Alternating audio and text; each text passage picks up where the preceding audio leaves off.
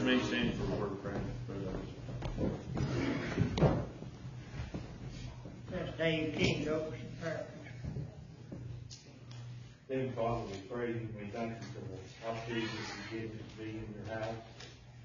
Dear God, I pray that each and every one of us will have open hearts and minds, dear God, to receive your word in and to practice in our everyday life.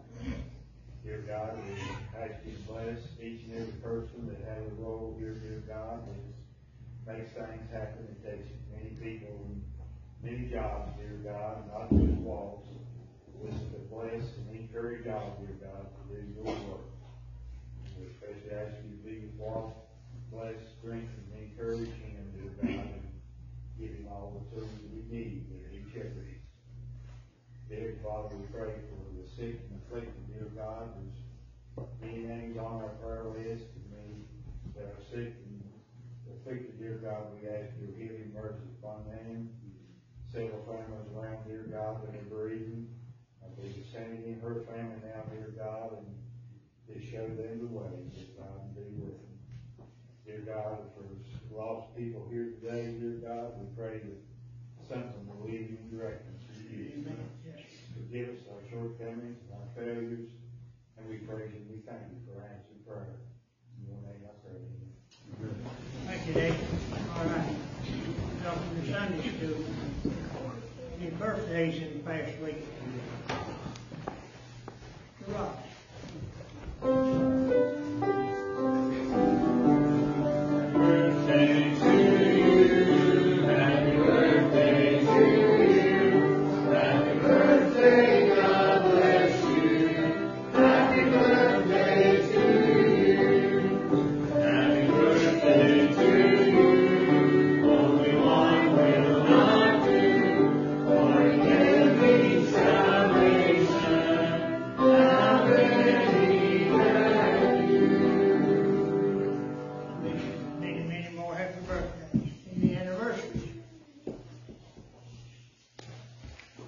Jeremiah chapter 6.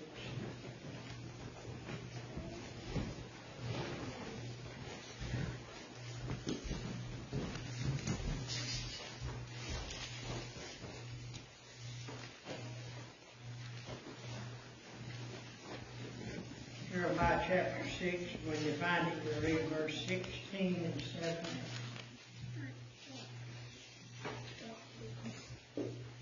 Can't find it, use your table of contents there in the front. Jeremiah chapter 6, verse 16 and 17. Thus saith the Lord, stand ye in the way and see, and ask for the old paths, for it is the good way, and walk therein, and you shall find rest for your soul. And they said, we will not walk therein. Also said, walk therein, saying, hearken to the sound of the trumpet. But they said, we will not hearken.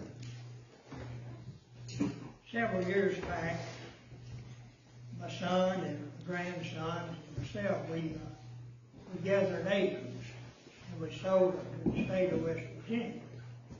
West Virginia has a tree farm up in the far end of the state there. Anyway, one fall, Sharon and myself decided we would take the acres to the tree farm. And on the way back, up ahead of us, we saw to the left a big load of pumpkins on the way.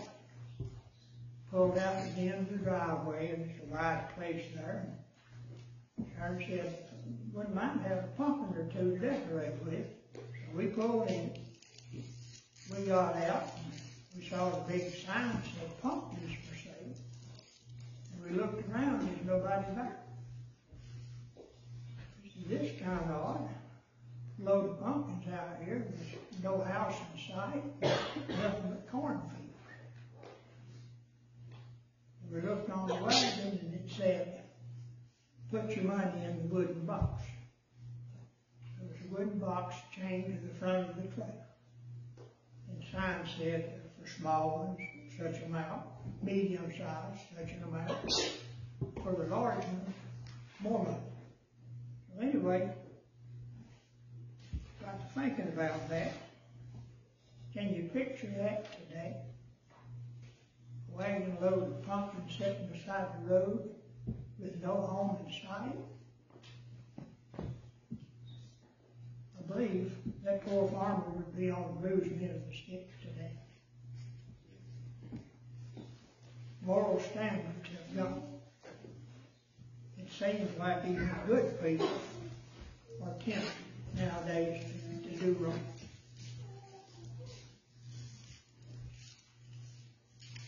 Our verse 16 said,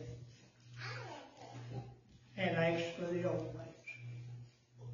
Is it not a good time to ask God to put people back in the old path? To get back on the old way? Where morals outweigh temptation. Parents, I think at my age, it's a little harder to teach people to remember the old ways, even though it's in our mind. And then there's middle-aged people, a little harder now to teach them too. But parents, you that have lived, now's the time to teach. Teach them while they're young, and their minds are good, and they can catch up. You might go back to this verse today, verse 16, and tell them what it means to go back to the old path.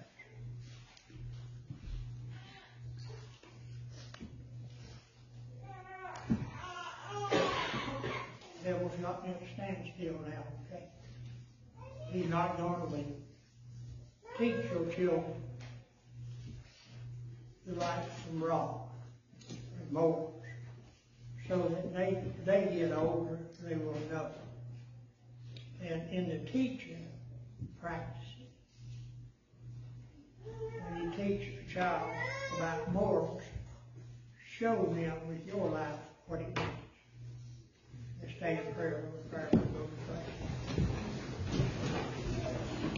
Father, Hallowed be thy name. Thy kingdom come, thy will be done, on earth as it is in heaven. Give us this day our daily bread. Forgive us our debts as we forgive our debtors. Lead us not into temptation, but deliver us from evil. Thine is the kingdom, the power, and the glory forever. Amen.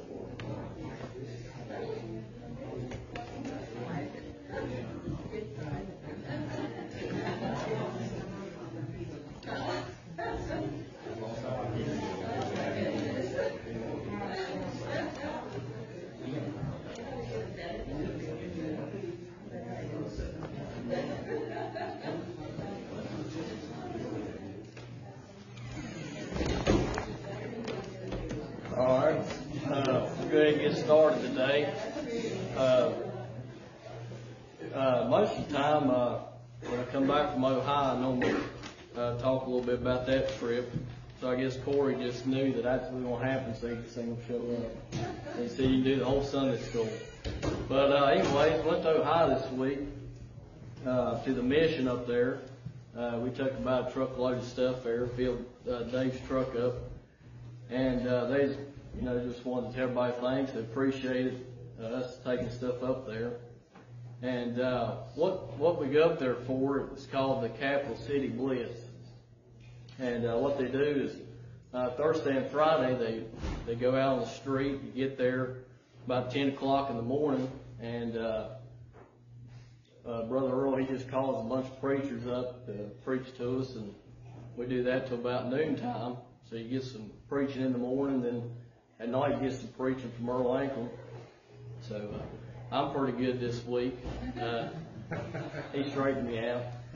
But so it's a good time to get some preaching. Then we go out about noontime to downtown Columbus and pass out tracts, and they preach out on the street and talk to people about the Lord. And up in Ohio, you just never know what you're going to see. Posted some pictures there, and I don't know if y'all seen that one fella that was on the street, but there's a lot of people up there in that condition. They actually legalized marijuana in Columbus now, so you pretty much smell it all through Columbus if you're downtown. That's all you smell. So people just kind of do whatever they're doing, and a lot of people are just homeless and just don't really care. They're content with that. So that a lot of people need help in this world, and pretty soon it'll eventually come here. I mean, it always starts in bigger cities and just works its way down. So that's why we need to be out doing the work now before it gets here, to help try to combat against the evil of this world. But all in all, it's a good trip. You see all kinds of stuff up there, as I say. You got different groups. You got the Mormons, Jehovah's Witnesses. One day I seen a Catholic priest walking down the street in his full Catholic uniform there. So you just never know what you're going to see.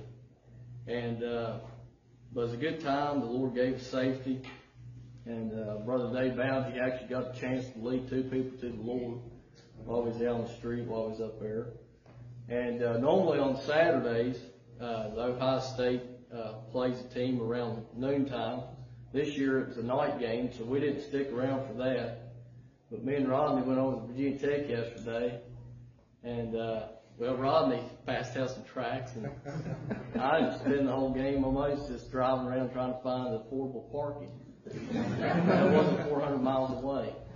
I finally got a little party spot, and maybe gave out a few Romans to a few people that was parked farther away than I was. But that was about how that went yesterday. But it's a good day, and I think yesterday went out and knocked some doors in Peterstown, and they'll be doing that again this weekend before the God and Country Rally. So if anybody's interested, they'll be meeting at the hometown at 10 next Saturday for that.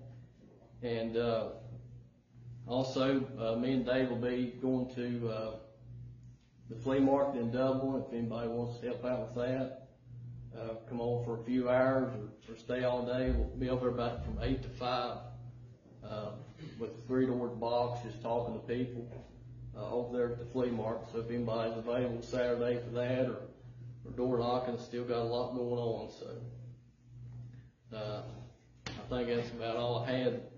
So we're good to get into lesson time. And a little tough this week. I was on vacation from work this week, so I worked harder this week than I do when I go to work. So I've had a lot going on. Took some time to try to put something together with this lesson. The thing about it is, if you're on a set thing, to do a book study or a chapter study, you're kind of stuck to that. So I would probably skip this one because this is a pretty tough chapter. A lot of studying had to go into this because it's kind of hard to see what was all taking place here But we'll be in chapter 4 today. Go ahead and pray and get started. Lord, we thank you for this day that you've given us just to come out to your house, dear Lord, and just to worship you. And just pray that you'll give us something from your word, dear Lord, that might help us and make us a better Christian, Lord. Just thank you for being so good to us, Lord, and your many blessings. And just pray these things in your name. Amen. So, I guess if y'all want to stand up, we'll do the memory verse. It's for 1 Corinthians 4, chapter 4, verse number 5. It says, therefore, judge nothing before time until the Lord comes, who both will bring the light and hidden things of darkness, and will make manifest the counsel of the heart, and then shall every man praise of God. Thank you. Be seated. All right, so we'll get started in chapter 4, verse number 1. Look at the first couple of verses here. It says, let every man account of us as ministers of Christ and stewards of the mysteries of God. Moreover, it is required in stewards that a man be found faithful. So I did use the book a little bit for this first part. And at verse number 1, it talks about ministers. And what that is a transfer from the word perforates, I guess is how you say it. But what a minister is actually transferred into a steward or an under-rower. Someone that's on a big boat rowing the ship from underneath. So when you think of the word minister, today, most of the times I think of like you hear about ordained ministers, and most ordained ministers get privileged parking and they get certain things, certain, entitlements. But the word minister here is pretty much the lowest of the low. It's a somewhat type of maybe a slave or a worker that has been told to do something. And so, if you're a minister of Christ, you're to be a steward or a servant for Christ. And this church here at Corinthians, apparently they didn't know that. We'll read on here and see what all happens, but you get to verse 2, it says, moreover, it's required that stewards be found faithful. And oftentimes you go to your workplace or something, you might get to a place in your workplace or you see a sign somewhere that says, a certain safety item is required. They're not suggesting you put on safety glasses. They're saying you have to put them on. Probably because they're based on his workers' comp. We're not doing that again. But, it's required. And the word requirement is not suggesting, it's saying you have to do this. And if you're going to be a good steward, you have to be faithful in everything. And, if God's going to use anybody, He's going to use someone who's faithful. And it don't matter about, you might take one day and you might read 20 chapters. And then if you don't pick your Bible up for 2 weeks, that don't mean anything. But if you just read one verse, and if you say, I'm going to read one verse a day, and you're faithful to that, God would rather have you read one verse a day than to pick your Bible up one time and read 20 chapters and never pick it up for another 2 weeks. Now that's the faithfulness God is looking for. And it's important that we are found faithful. And the reason one thing we should be faithful to God is He's faithful to us. Yeah. Think about Jesus going to the cross, He was faithful to going to the cross. He could have called 10,000 angels. He could have said, no, this is enough. But He didn't. He stayed faithful all the way through until everything, our sin, debt was paid. And so it's required that we're found faithful. And you think about the under-rower thing that's translated from ministers. Imagine if you're not faithful at rowing the boat, or you're faithful and you're working together. Think about the disaster that would happen. But you have to be found faithful and a worker for Jesus Christ. And now we'll get into So, this was the tough part. I had to do some digging on. But we're going to look at verse number 3. And read down through here about to verse number 7. So he comes to them, tells them that they're ministers of Christ, they need to be stewards, they need to be faithful. In verse number 3 it says, "But with me is a very small thing that I should be judged of you, or man's judgment, yea, I judge not of my own self. For I know nothing by myself, yet I'm not hereby justified. That he judgeth me is the Lord. Therefore judge nothing before the time until the Lord come, who both will bring to light the hidden things of darkness, and will make manifest the counsels of the hearts, and then shall every man have praise of God.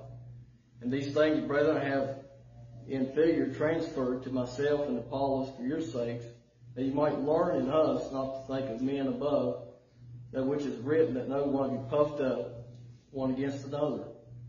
For who maketh thee to differ from another, and what hast thou that thou didst not receive? Now if thou didst receive it, why dost thou glory as if I had not received it?" What he's talking about here is these people were casting judgment, and he says, "Do you not know that Christ is going to judge you? He's going to bring the light things to darkness." Now, actually, if you want to turn to Matthew, we'll look here, and sometimes in the scripture you might read something, you might be like, "Well, I don't know what that's talking about." So you have to use other portions of scripture to actually bring to light the things that you just read. The Bible's a good book, but sometimes the Bible is not in detail all the way, and you have to use other scripture to see what's saying. But if you look at Matthew chapter 7, a very familiar verse, we'll read a couple of these verses here. Matthew chapter 7, verse number 1. Paul, I believe that's where he got, where he was preaching at. He probably had come across this, but it says, "Judge not lest you be judged. For what judgment you judge, you shall be judged. And what measure you mete, it shall be measured to you again. And why beholdest thou the mote that is in thy brother's eye, but considerest not the beam that is in thine own eye? Or how wilt thou say to thy brother, Let me pull out the mote out of thine eye, and behold a beam that is in thine own eye? Thou hypocrite, first cast out the beam out of thine own eye, and thou shalt see clearly to cast out the mote out of thy brother's eye." Notice here, if you read Matthew 7, it gives a little bit more about what the judgments are and how we are to judge. And what the Corinthian church was doing was attacking and destroying each other. And actually they were hypocrites. And that's what it says in Matthew. And that's what was going on here. What they was doing was trying to make their brother belittle and puff themselves up and get prideful. So he warned them about this. And he says, no, Christ is going to judge you. One day Christ is going to judge us. And though, our judgment is a lot harder to do because we only can see the outward things, the open things, but Christ's going to reveal everything. I'll use an example because, I talked to that guy that I took a picture of there in Ohio. And, he's strung out on drugs and homeless and whatever. When you first look at him, you think, this guy, is a lost loser. But truthfully and honestly, he said he believed in Jesus, but he had a rough childhood growing up. And, you don't know the things that people had went through to put them in that kind of position. So if he was a brother in Christ, if he truly was saved, I don't know that, but he said he was. But, we got to be careful how we're casting judgment, how we're making the brother feel or how they're doing. And that's what was going on here. Just because we didn't have a rough growing up, and maybe we're okay now, we're living normal life, don't mean we need to cast judgment on those that we don't know nothing about. And we have to learn not to judge unrightly. We need to make sure that we are, not trying to pull a little speck out somebody's eye while we got a beam in ours. And that's what Paul is trying to get into here, is to not be a hypocrite church, not trying to destroy your brother and sister in Christ. And, this church, as we study this, they had a lot of problems. And, Paul is trying to address it through here. And, as I study through this, and you look, you see, the carnality thing, is a major thing here. And doing things in the flesh. And, judging unrightly is something you can do in the flesh. And that's the carnal man. But look on there in, verse number 8. Does everybody get a verse? Them verses that sound good? Just checking with you. Make sure everybody's still with me. Everybody with me? All right, just want to check. Y'all quiet. I know Corey and Dave always talk to you. I don't know. But, all right. Just make sure everybody's with me. All right, verse number 8. All right. Now you're full. Now you're rich. You have reigned as kings without us. And I would to God you did reign, that we also might reign with you. For I thank God that set forth us the apostles' last. As it were appointed to death, for we made a spectacle of one to the world, and to angels and to men. We are fools for Christ's sake, but ye are wise in Christ. We are weak, but ye are strong. We are humble, we are despised. Even unto the present hour we both hunger and thirst, and are naked and are buffeted, have no certain dwelling place. And labor working with our own hands, being reviled, blessed, being persecuted, we suffer. Being defamed, we entreat, we are made as filth of the world, and are the offscouring of all the things unto this day. I write of these, not these things to shame you, but my beloved sons, I warn you. For though ye have 10,000 instructors in Christ, yet I have not many fathers, for Christ Jesus I have begotten you through the gospel. Wherefore I beseech you, be ye followers of me. What Paul is saying here, and one thing that I found out in this, and pointed out as I studied through this and really look at it, and I just pull these things out, maybe to give to you. But, to think about today's time,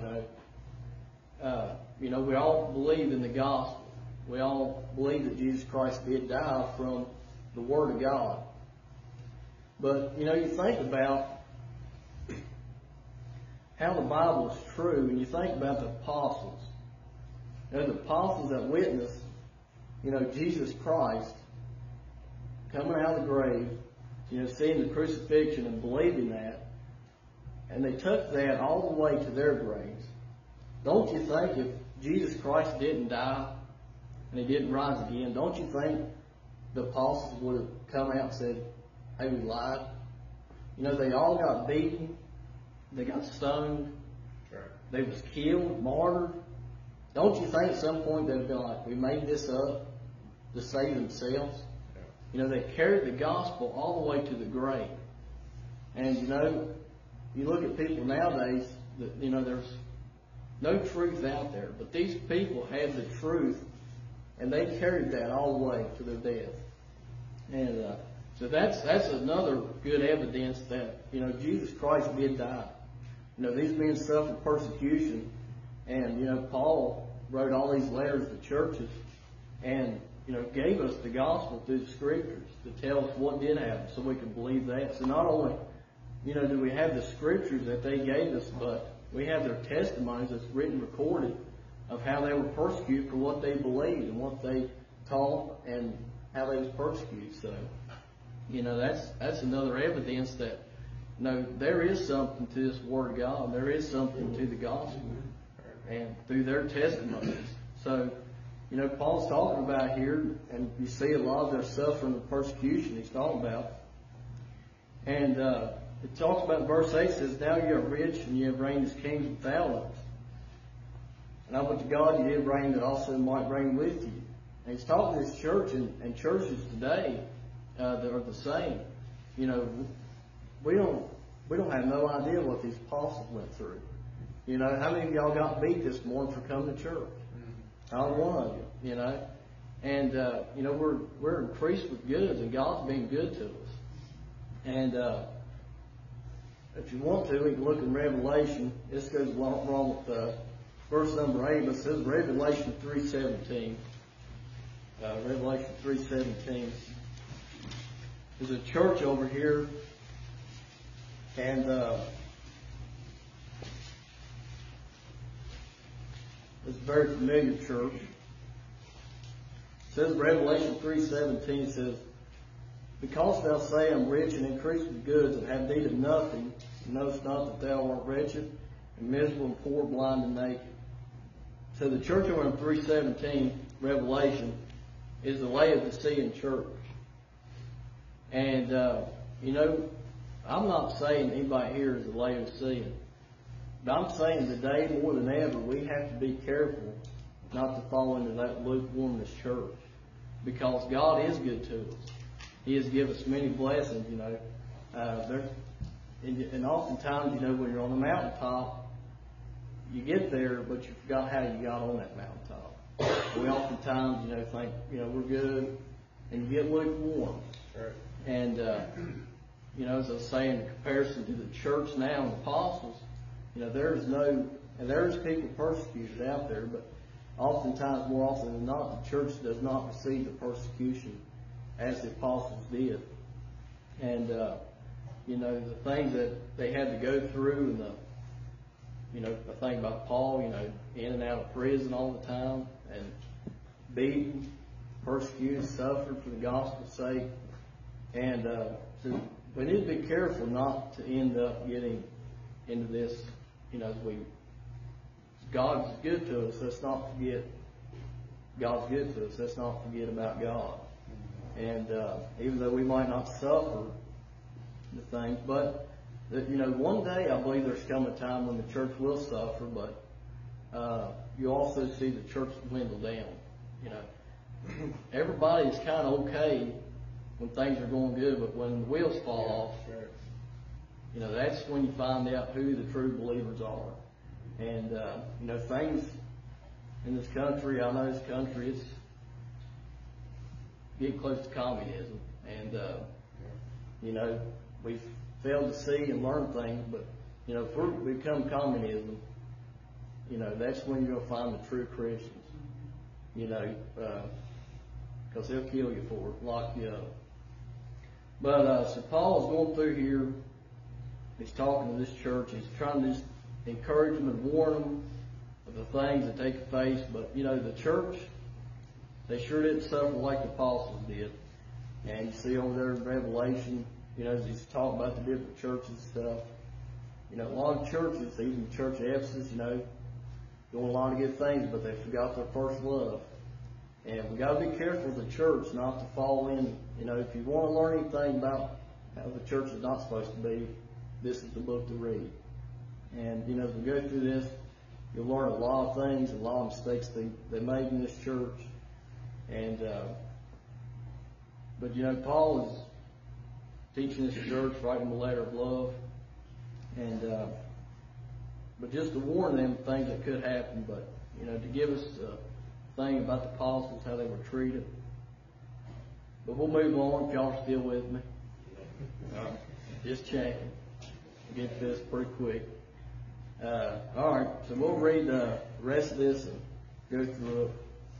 He says, for this cause send unto you Timotheus, who is my beloved son, faithful in the Lord, who shall bring you into remembrance of the ways which be in Christ, as I teach everywhere in every church. Now some are puffed up, as thought I would not come to you, but I will come to you shortly, if the Lord will, and will know the speech of them which are puffed up, but the power. For the kingdom of God is not in word, but in power. What will ye? Shall I come unto you with a rod of love and spirit of meekness? So as you get down to the end of this study for today, I guess, here in this, so Timothy was kind of disciple of Paul, and I'll encourage you this, but every Paul needs a Timothy, and every Timothy needs a Paul. And that's something, one of the responsibilities of really the church, and I'm guilty of this, I like knocking on doors and seeing people get saved and going out the street and stuff, but where I drop the ball at is the discipleship. And, that I'm not a big follow-up guy. If people get saved, I'm just happy they're saved. But the thing is, we need to focus too also on that discipleship. You know, you think about when Paul's talking here, you know, he's going to send someone who he's trained that he can depend on to this church, and that's Timothy. Here he's called Timotheus. I don't know why he's called that, but anyways, we just call him Timothy. But anyways, one thing that is. Just make sure y'all awake again. All right. So anyway, but he's going to send someone he can depend on. This is why, you know, it's important to have that discipleship, have someone that's dependable, because, you know, Paul, they're on a missionary journey. He's trying to go to every church, but right now he cannot go to the Corinthian church. They know they probably need him there, but he's going to be able to send Timothy to this church. But he, you know, if the Lord will, Paul's going to come, and he's going to make it there. And he knows they got problems. And as he referred back to the thing here with the judgment, he says, now some are puffed up and thought of would you come to you. And, you know, puffed up, get prideful. But really, you know, it's all about the power. And that comes from the word dynamos in Greek. And it's not so much what you say, it's what you do. And it says, for the kingdom of God is not in the word, but in the power. And in verse number 21, we're going to wrap it up with this. But I want to look at this, and there's a question in verse number 21. It says, what will you? And notice Paul's going through this church, writing a letter to them, trying to fix the problems they got going on. He says, what will you?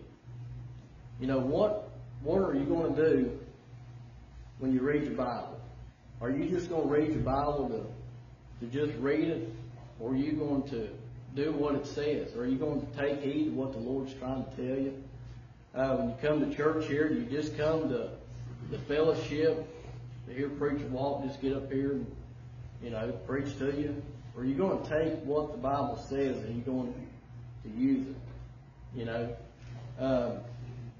Paul says here, shall come unto you with a rod, with the love of the spirit of meekness. And, you know, is he going to have to come to this church and correct them? Or, you know, is he going to come in the spirit of meekness? Are they going to take heed to what he's been trying to teach them as he goes through this church? You know, are they going to listen? Is he going to find faithful people when he gets there? You know, are they going to be puffed up? Are they going to be belittling each other, trying to get ahead of each other? And, but you know, whatever you do in your Bible, you know, if you read it, if you come to church, hear preacher walk, you know, you need to do something with it. You know, as preacher walk, we'll have to come in here sometime and just turn Earl Ankrum loose on you to get you right. But you know, what are you going to do with it? You know, we have to. It's not so much just we have to just read it or just to show up at church. We need to be doing something with the book. We need to, you know, if the Bible says go out to all the world and preach the gospel, you know, that's for everybody in here. You know, we all need to be going out. You know, there's a lot of things in this book that people probably don't like. There should be some things in here that you don't like, you know, but you need to do what the Word says. And we got done a little early today, but I think we kept everybody awake.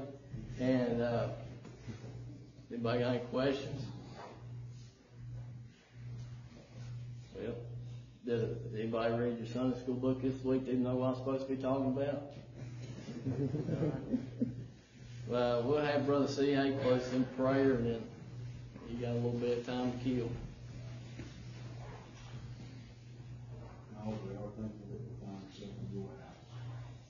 Thank you, God, for loving us and saving us for the price you paid on Calvary so we can come home to you. Ask for forgiveness of where we failed in this life and give us strength to do better. Thank you for the good Sunday school lesson